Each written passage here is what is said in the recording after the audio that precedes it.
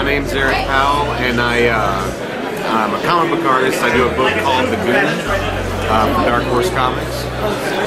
And as a kid, I was just always drawing something and making up some kind of story to go with it, you know. And then I was into comics when I was a small kid, but then when I was in like junior high and high school, I got back into comics again, and just felt like it made the most sense for me to try to do this, because those are the things I like to do. I like to draw and write stories, and it just seemed like the perfect, combination of the two. So I just really pursued it, sent in a lot of submissions to companies, and started getting some small work with little small independent publishers, and it kind of went from there. It's hard. You gotta stay focused and have discipline to get up every morning when you're working from your home or whatever.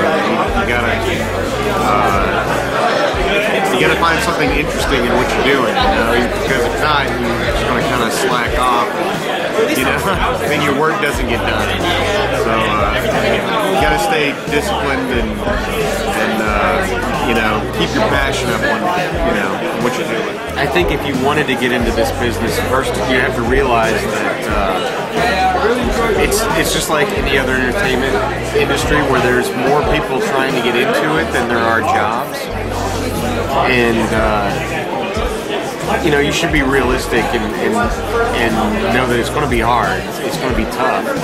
But if you have the talent and you have the passion to do it, you shouldn't stop. You should definitely go for it and put all your heart and soul into it and try to accomplish it. But if you're not going to give it 110% and you're going to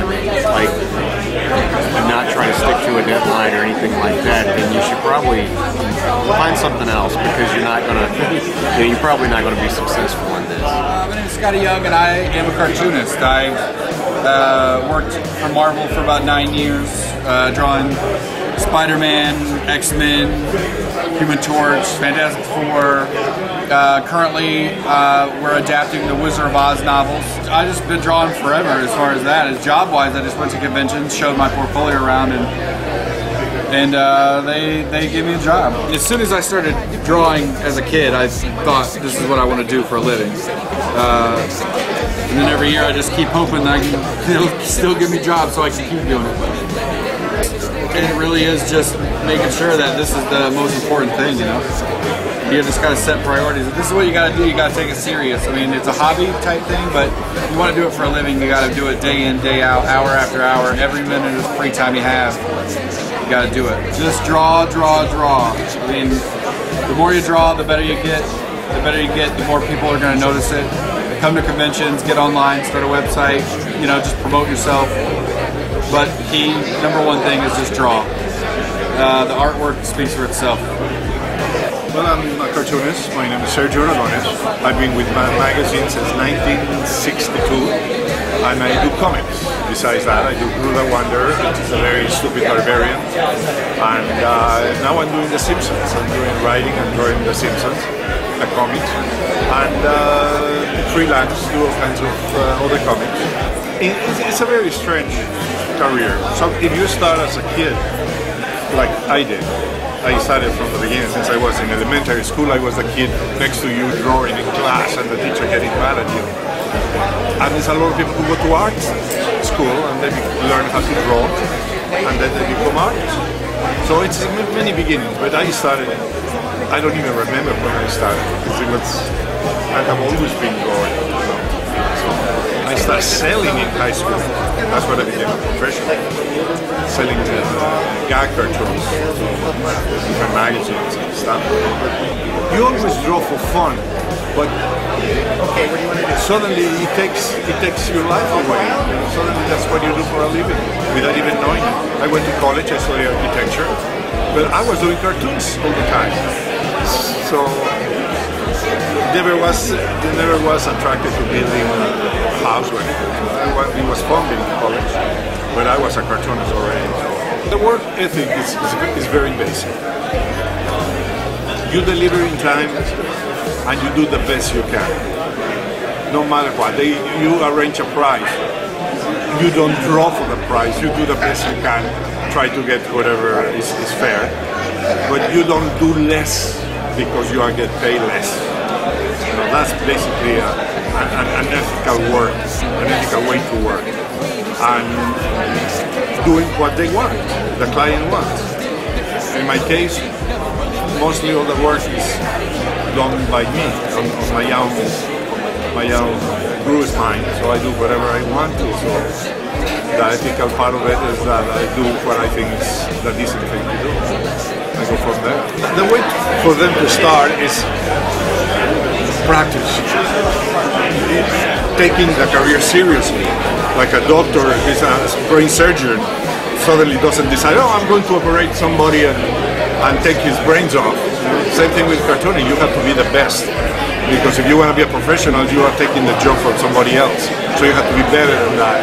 You have to learn everything that is possible, perspective, anatomy, storytelling, a lot of things, and take it seriously. My name is Billy Tan. I draw comical. I broke in '94. So it's been quite a while now. I was actually I majored in marketing. You know, it's just, you know, comics is something that, you know, basically I like art, and I saw that comic has a marketing. Comic book was pretty popular when Image first started out. You know, they were selling pretty good, and you know, I saw, you know, those guys, Jim Lee, Max Street, the article founder, they were making, you know, lots of money, and, you know, I figured I'd give it a try.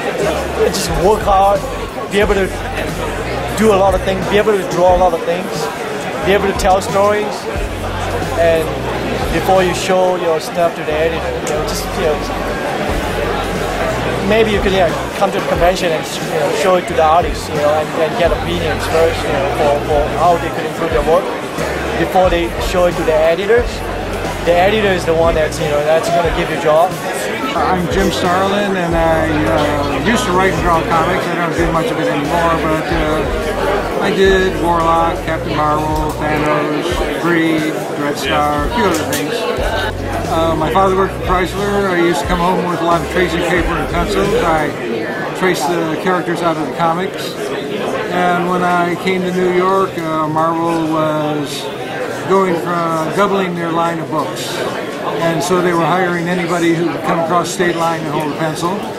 So that was 40 years ago, and I've been working off and on it since then. Just getting the discipline to draw every day. I mean, that basically is what it came down to before I started working at it. Once you start working at it, you sort of have to draw every day because you have deadlines. The biggest thing is building the work ethic and continuing and practicing and looking at stuff. That's what being an artist is, looking and working. Draw things other than comics, look at things other than comics. Come to conventions, see things, you know, talk to editors and what have you, show them your work. And then once you get into it, don't put all your eggs in one basket. Work in things other than comics also, because you'll eventually go out of style and have to go do something else. But if you spread yourself around, you know, it works out best. I am Mike Mignola, creator of Hellboy. I drew comics for 10 years for Marvel and DC, and finally got to the point where I realized I wanted to make up my own character, so I got to draw exactly what I want to draw. I read comics, so I knew what comics looked like, and I knew I wanted to work in that business, so I just learned from looking at comics. It's a lot of work. I mean, I still work 7 days a week. I've worked 7 days a week for about 25 years now. Comics is a lot of work. It's fun, but it's a lot of work. So you got to really love what you're doing to do this for a living. The conventions are good. I mean, you go to a convention and you show your work to other artists and stuff, and they can give you some advice. But you look at comics and you see how they're done, and you just gear yourself that way. But it's better, art school is a good idea, any kind of drawing classes. The more you draw, the better you're going to be as a comic book artist. Guys who just learn from, copying comics, they don't make the best artists.